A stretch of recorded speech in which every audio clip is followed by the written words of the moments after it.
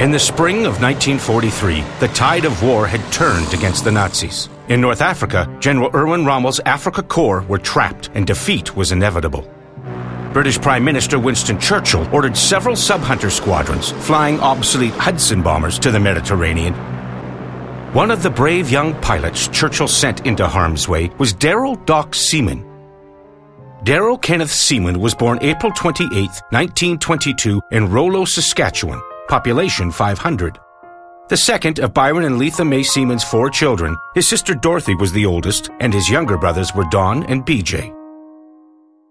In early 1941, Doc and several friends went to enlist in the Canadian Army's South Saskatchewan Regiment. A sharp-eyed recruiting officer noticed Doc had excellent marks in science and math and convinced him to join the Royal Canadian Air Force instead.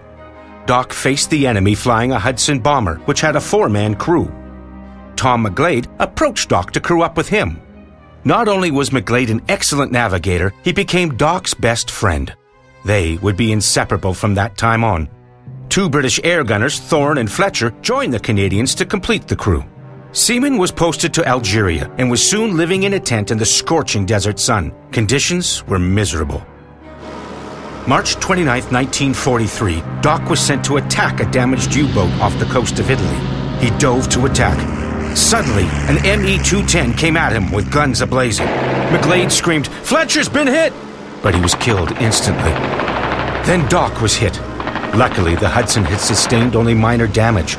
Doc had 2 machine gun bullets in his left calf and thigh. McGlade and Thorne applied first aid and then tied Seaman's left foot to the rudder pedal. Doc stoically recalled that while painful, he could manage as long as he didn't lose too much blood. They had no other recourse. He was the only pilot on board. 2 painful hours later, Doc somehow managed to safely land the Hudson. 5 weeks later, he and McGlade were back flying ops. Doc and Tom flew 82 combat ops together. On September 23, 1944, Doc and McGlade returned to England, and for them, the war was over. In 1945, Doc joined his brothers at the University of Saskatchewan, and soon all 3 had graduated with degrees in engineering. The brothers migrated to Calgary and established Bow Valley Industries in 1962.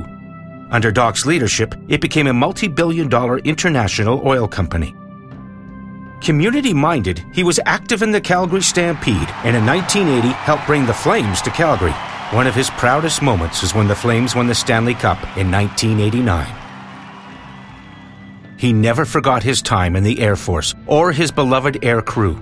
Their pictures are on the mural mosaic at the military museums in Calgary.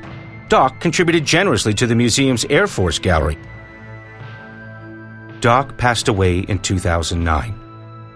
He knew he was lucky to have survived the war. He once said, "I was given the chance to do something, and so many others were not.